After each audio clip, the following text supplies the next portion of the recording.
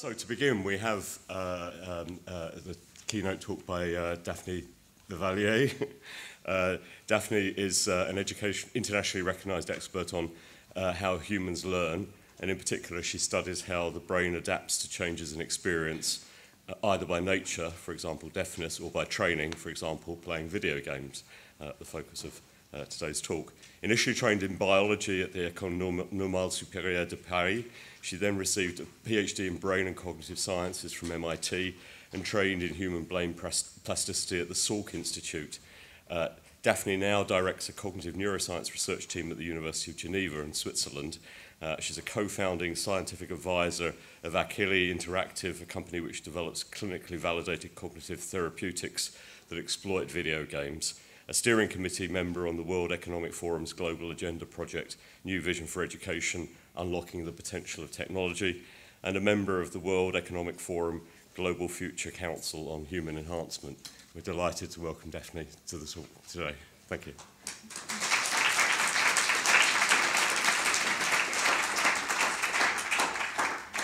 Thank you very much. A big thanks to Derek and the organizing team for allowing me to present our research today. I am a biologist by training. I'm specialized in neuroscience. I never dreamed that my research would one day even be relevant to education.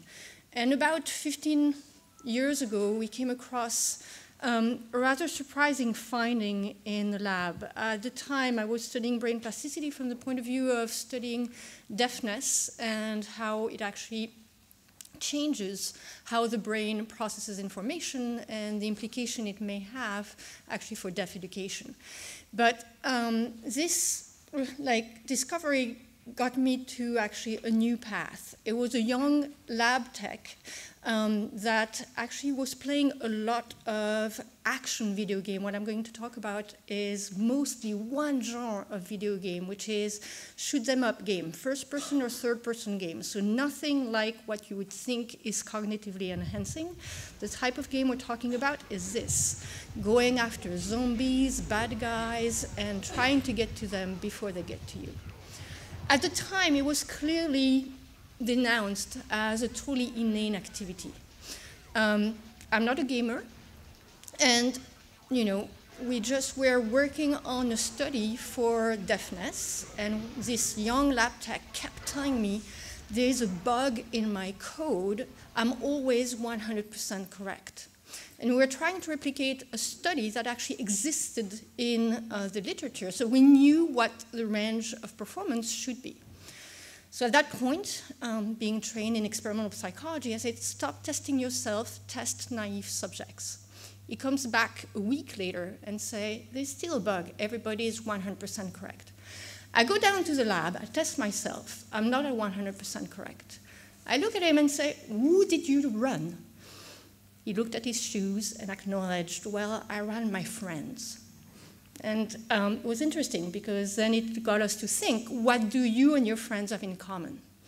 And they all belonged to a video game club. I was at the time on the faculty at the University of Rochester in upstate New York. And they were all playing regularly about 2 hours per day of these action video games, the type I just showed you. So this got us to think, well, if this is a real effect, this is really surprising. We're testing top-down attention, something that we think is important for everyday achievement is hard to harness as actually a lot of implications throughout different fields. And so we went onto a journey, and what I'm going to try to do is to summarize for you basically 17 years of research in the next 25 minutes. So the first thing I want to do is to set up how we proceed in the lab to show these effects. And I'm going to take an example from very basic vision, which has to do with one skill that you have all experienced, which is, for example, driving in the fog. When you drive in the fog, everything looks grayish. We're testing your contrast sensitivity, that is your ability to distinguish different levels of gray, to know whether it's a dog crossing in front of you, or whether you're just hallucinating a change in gray level.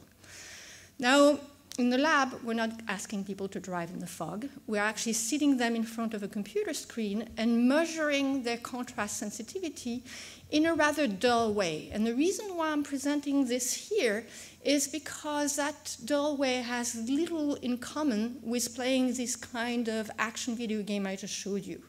But this is exactly what we're after, because we're not after does playing video games get you better at playing video games, but does playing video games gives transfer to other tasks that are not like playing video games. So in this experiment, as a subjects, they sit in front of a computer screen. They know that there's going to be a first fixation point. They are supposed to fixate here. Then there's 2 frames with these little crosses on the periphery, 1, 2. In one of these 2 frames, there's going to be a Gabor patch. Those of you that have good vision may be able to see it right here. Well, I don't think there's a pointer on it. So right here. And if the subjects actually do well, we decrease the amount of contrast, and that's how we measure the threshold for contrast sensitivity. Now, in the first set of experiments, we always proceed by recruiting people that acknowledge they play 5 hours or more of action video games per week. And then we contrast them to people that don't play much action video games. I'm going to call these people non-video game players, but it's really a misnomer, because anyone on a US campus, and I'm sure on a UK campus too, all of those young people do play video games, but they don't play those fast-paced, action-packed video games. They may play puzzle games, they may play social simulation games, they may play strategy games, but they play other types of games. And we contrast these 2 populations. So when we did that for contrast sensitivity, you can see in blue the action video game player, and in green the people that don't play those games. And you can see that the people that are in blue have a higher sensitivity, meaning they are better. This would be all fine. This shows that there is a difference between these 2 populations. But because we're interested in knowing how we can actually induce greater brain plasticity and better learning, what we're really after is to show that these effects can be trained, that it's actually the case that I can take any of you here, force you to play an action video game, and get your contrast sensitivity to be better, right? So when we have an effect like that comparing experts versus non-experts, then we go back and we recruit people that play a little bit of video game, casual gamers. We first test here, for example, their contrast sensitivity. Then we randomly assign them to one of 2 groups. One group which is forced to play action video games. I put a few titles here for you we have used in our studies. And one group which is forced to play control games. Now, we have used different types of control games in an effort to understand what are the game mechanics that are important, and we'll get back to that at the end of the talk. But all of these control games are commercially available video games that people are ready to pay for, that they dream about, that are very immersive and very engaging. So there is this same immersive nature and engaging nature to our experimental games and control games. Now, we asked people to train. Early on, they were coming to the lab and actually being paid to play video games in the lab. Now we do training at home. But the key here is after the end of their training, we wait a few days before testing them, because we're actually interested in long-lasting effects, effects that are durable, not just the fact that if you've played a video game, you may be all charged up, aroused, and that leads to changes in behavior. The other key point here is you see here there's different hours of training. Like the study I'm going to show you is 50 hours of training, but please, it's not 50 hours in a week.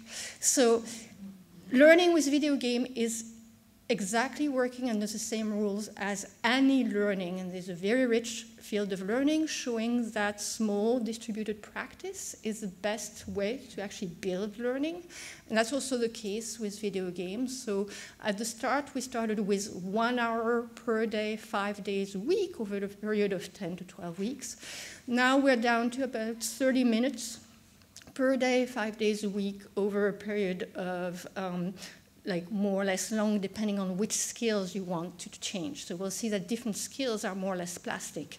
Vision is not very plastic, so you need to go for your 50 hours. So if it's a causal effect of action video games, you predict that people that have been forced to play the action games will show a greater improvement in contrast sensitivity than people that have played the control games. And so that's what I'm going to show you here. This is the amount of improvement in contrast sensitivity. This is measured 5 days after the end of training. And you can see that playing these action games led to a greater improvement in contrast sensitivity than playing those control games.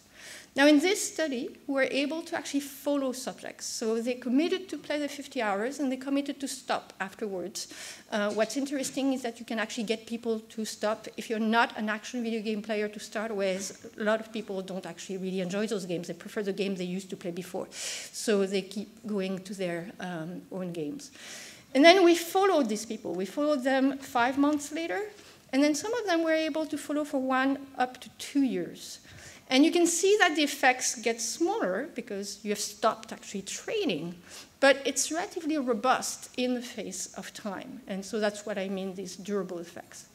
We've been using recently this research in collaboration with Dennis Levy at UC Berkeley to develop software to treat amblyopic patients. I'm happy to tell you more, but it's a little bit outside of the education area. So I'm going to shift back, but if you have questions about that, please let me know. So one of the features that really capture our attention is that not only we see improvement in how well you see, but we also see improvement in other aspects of cognition that are not specifically related to how good your vision is. So one example is mental rotation. It's an example from colleagues at the University of Toronto. In this experiment, same thing, they took undergraduates, and they asked them to do a mental rotation task. It was not a timed task. It was just a pencil and paper task. I'm going to get you to do this task so that you get a good feel for what mental rotation is. Here's your target shape. I'm going to give you 4 shapes, 1, 2, 3, 4. You need to tell me which one is a rotated version of that target shape. So is it 1, is it 2, is it 3, or is it 4? I hope you had enough coffee to do it. You need to do that when you do chemistry. You need to do that when you do, like, mapping. Come on, guys. 1, 2, 3, or 4? 3. Yes, some people have a brain. Great.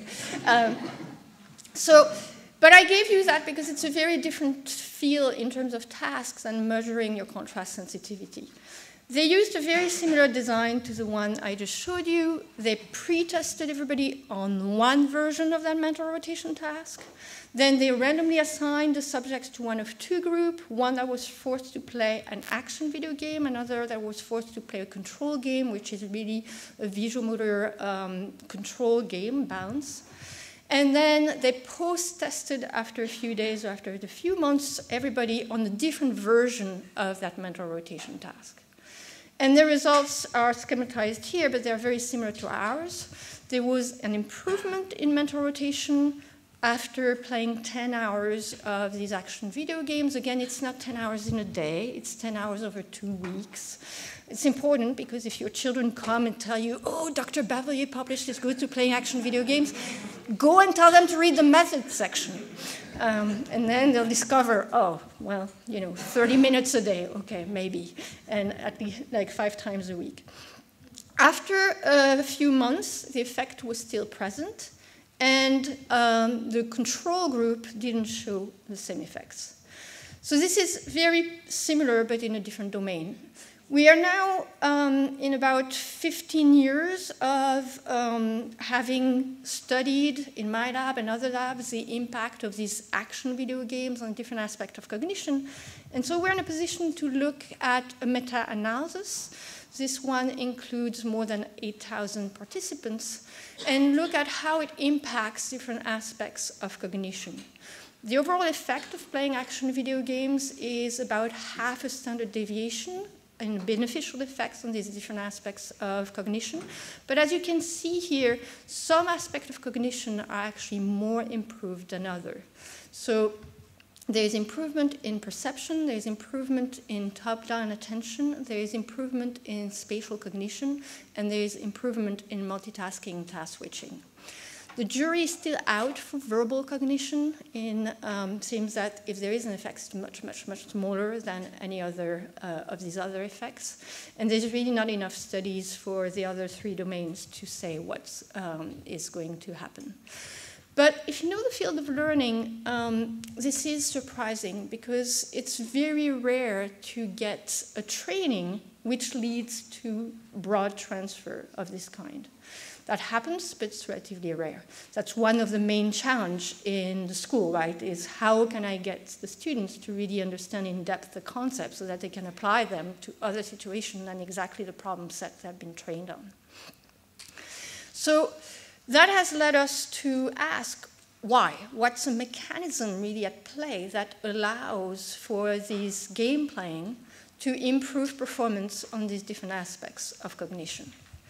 So I'm now going to argue for something which is not very common in the literature and especially in the media, is for the fact that at least when it comes to these action video games, they have a very potent effect on top-down attention, attentional control. There's almost every week some report in the media that technology use and internet use is leading to ADD and ADHD and attentional problems. Here I'm telling you the opposite because we have actually measured it in the lab. Now we'll come back to that at the end and see that different technology may have very different effects on the brain, and so that's maybe where some of the confusion is coming from. Here, I'm just going to present one study, but we did many. It's the test of variables of attention. It's often used for diagnostic of attentional skills in children and adults. It's a very, very simple task. You're seated in front of a computer screen. If the square is presented on top of the screen, please press a key. If it's presented at the bottom of the screen, withhold your response. Here you can see that there's many key presses. It's the impulsivity condition. It's basically how good you are at stopping yourself when you're in go mode. The other condition is a sustained attention condition, which is a little bit what you're doing right now, listening, it's boring, nothing happens, and suddenly I point to you, and you're like, oh, what's going on? But that's exactly the point. So most of the time you do nothing, and from time to time there's a square at the top of the screen, and you need to press. We know reaction times are going to be longer in the sustained attention condition than in the impulsivity condition. And that's what you're seeing here. The sustained attention condition gives longer reaction time than the impulsivity condition. But you can also see that those people, and these are young adults, that are action video game players are actually faster than those that are not. So you could tell me, we know these guys are trigger happy. They're playing video game, they want to go for the button, they are very impulsive. But what's been very interesting in this study and other studies is that we can actually measure the accuracy. And when we look at accuracy, there's actually no trade-off.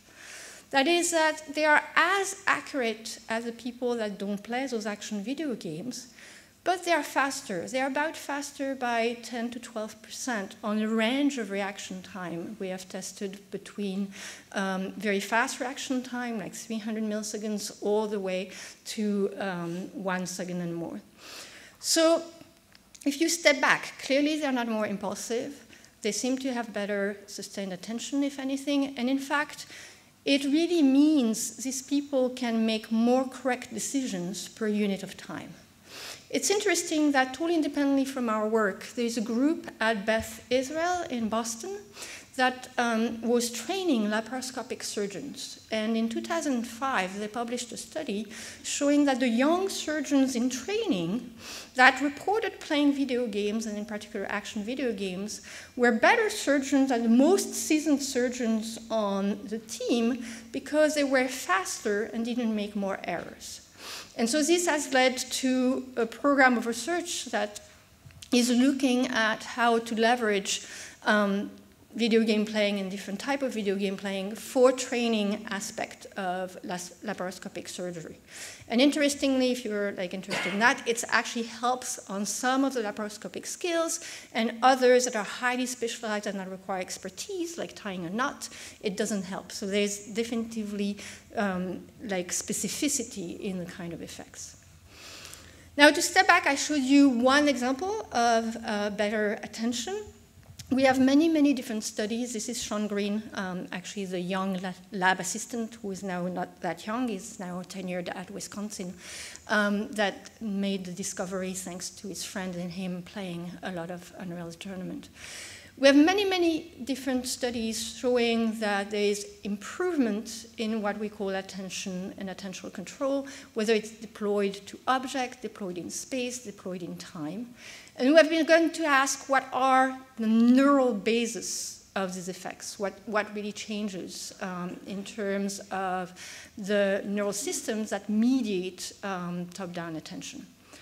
So I'm going to briefly present to you one fMRI study, which we used a paradigm that is used a lot in cognitive neuroscience to study top-down attention. It's a rather boring paradigm. It was developed by Posner and collaborator. You hear a cue, you have to orient your attention to one location, right or left. You wait, and then eventually there are going to be stimuli appearing. Now there's two stimuli appearing, but only one of these is actually a Gabor patch, so a little like orientation patch. The other one is just noise. Your task is to say whether the Gabor patch is tilted up or down. This is hard. You need to maintain attention like that for about an hour and a half on that rather boring task.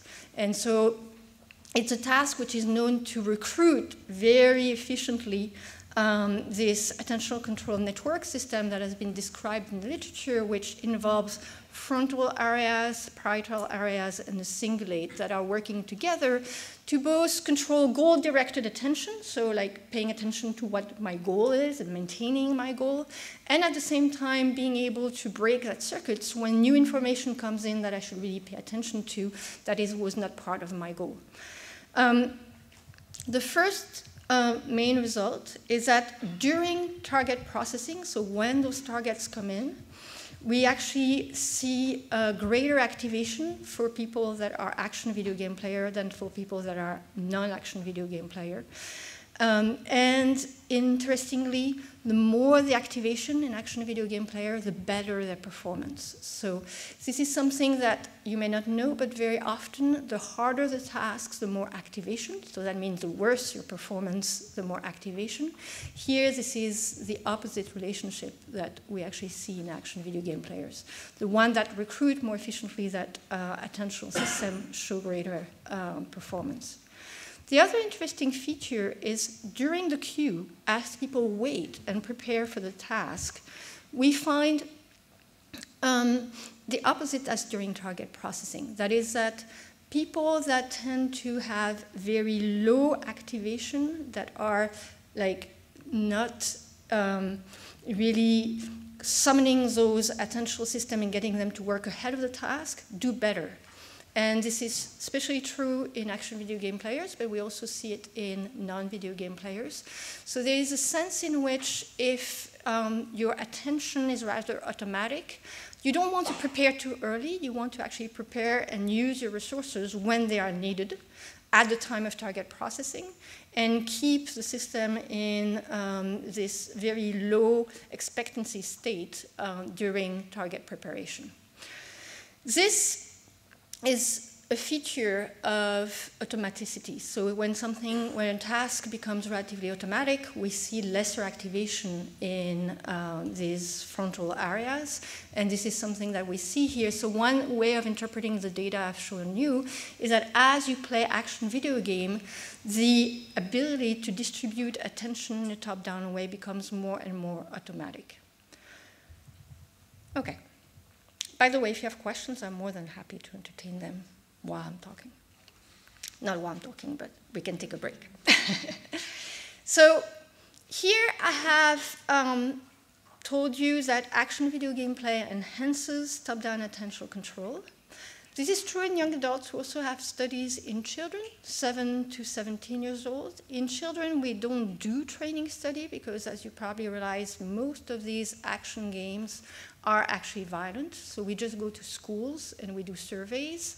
And you'll be surprised to know that, well, you probably won't be surprised. A lot of parents are surprised by the difference between what their kids report and what they report. We actually don't tell each person what is the difference, but there is quite a bit of misalignment between what the parents think their children do and what actually the children do. So there's some value in talking to the children. You guys know that as educators. But we see that those children that report playing action video games have much better performance in terms of top-down attention than those that do not. We also have this series of experiments that show that as a result of this enhanced attentional control, these action gamers are better at selecting what is task relevant, important for their task, and what is source of noise or distraction that they should ignore. And thanks to this increased signal-to-noise ratio, that allows them to make more informed decisions. I'm now going to do the next step. The next step is that if you are confronted with a new task, with something you have never seen before, being able to actually extract what's relevant for performing well at this task faster is the stepping stone to learning. And so the prediction is that these individuals should be better learners. So we have tested that in a number of domains.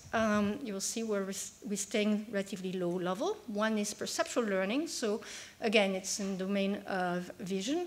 You have to decide whether that Gabor patch is tilted to the left or tilted to the right. It's actually a little bit more complicated than that.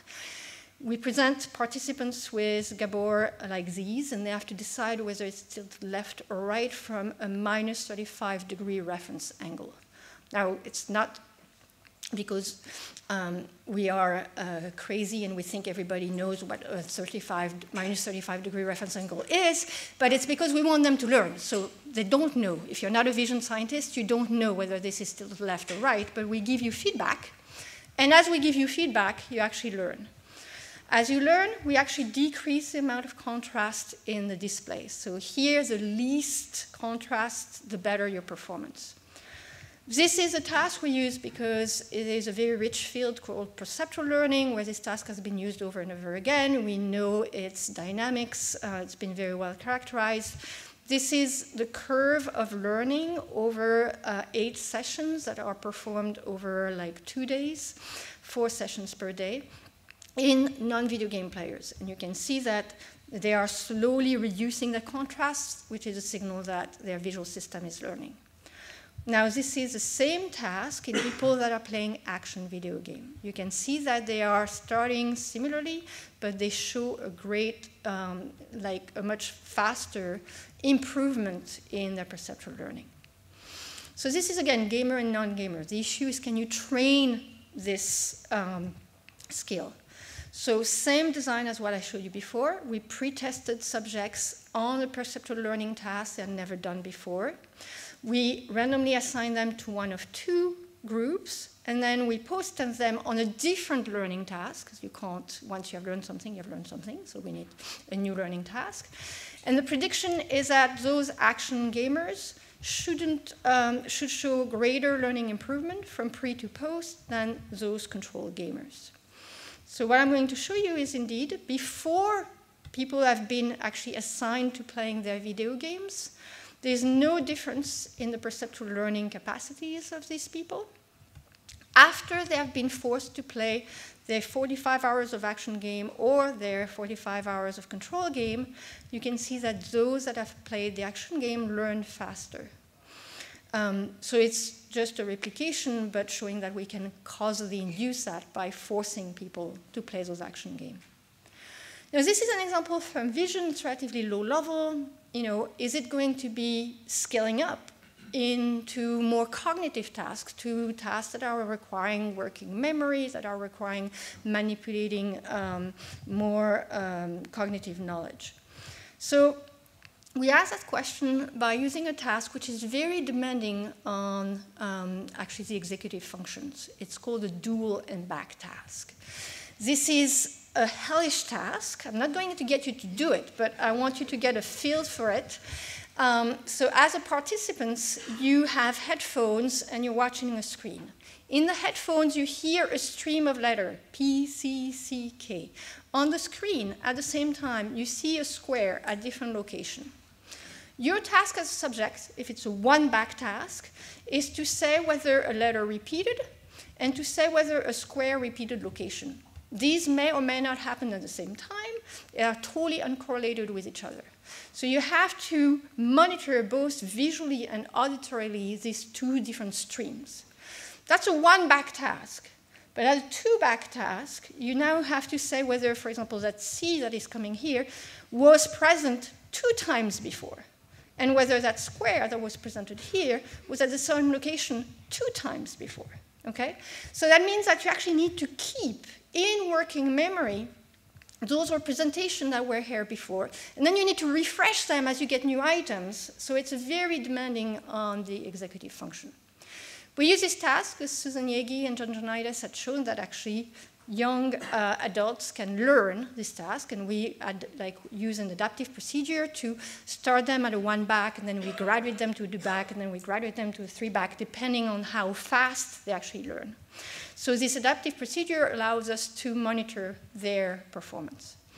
Exactly the same design as before. It's actually the same subjects that did both the perceptual learning and this n-back task learning. Before training, we checked that the two populations were not different in executive function using another n-back task, not a dual one, a single one with shapes that they will never see afterwards. And the two groups were similar. After training for 45 hours, we can see that the people that were trained with the control games do learn, but they learn much more slowly than the ones that were trained with the action games. Here on the y-axis is the level of n-back, so the bigger, the better. Once you're at 4-back, that means you can actually go 4 steps back and maintain that performance at 80% correct. Now, I told you that our hypothesis was that better attentional control was linked to this better learning. So we have actually another step that we wanted to check, is that if we measured the attentional control of participants before they did all these learning tasks as post-test, this would predict their capacity to actually learn. And the hypothesis is not linked to action or non-action video game. The hypothesis is your capacity right now in terms of attentional control is determining your learning. And so these are all the subjects together, measuring attention with a task that we have been using over and over in the lab, which is a complicated task that taps both attentional control and executive function. But you can see that there is a relationship for both types of learning, whether it's perceptual learning or cognitive learning, between the amount of attentional control a participant has and how much learning they actually show on the task. So here we call that learning to learn because in a sense we force them to play action video games, we boost their attentional control, and as a result of boosting their attentional control, they show better learning on other tasks. We've been able to show that in the domain of perceptual learning, visual motor control learning, cognitive learning, as I showed you. We're looking at how far we can go with miniature statistical language learning, which is very different from playing those games. We don't know, like the jury is still out. There's one big question. We have very good evidence that these participants that play action video games are very good when it comes to controlling what is of interest in their environment and suppressing sources of distraction or noise from the environment. We don't know at all whether it would generalize to problem solving and reasoning, which has to do with controlling what's relevant in your memory store, selecting what's important for the task at hand, and suppressing those memory representations that are irrelevant for problem solving. So this is an area right now which is basically left uncharted, where we're beginning to venture, but we don't have data yet. I want to quickly go over the game factors that are important for learning. And There is a number of features of gaming that are really good for learning that are, we call enabling factors that are common to all video games. Video games are very, very good learning tools. They have rediscovered a lot of the tenets of the learning literature. It's actually amazing how pressure from the market has led game designers to rediscover this main principle. But there are some action factors. As I told you, in our hands, action video games don't have exactly the same effects as other games. And some of these action factors have to do with pacing, so the need to make a decision under time constraints. Doesn't mean that it has to be very fast, just has to feel fast to your participant. So it will be a very slow game for an older adult compared to a very fast game for a 20-year-old. The need for distributed attention and the need for the constant shift between very focused attention and very distributed attention. And that's one of the things that these action video games do very well. You have to aim appropriately, so that requires very focused attention. And then you have to monitor your environment for many different other objects of interest. That's very distributed attention. I'm seeing it's 10:15, so I'm probably going to leave you with that, but I'm happy to discuss why there is so much confusion about technology and academic and work performance in the question. Thank you very much, and I want to actually thank the people that did a lot of the work, my students, postdocs, and collaborators. Thank you so much.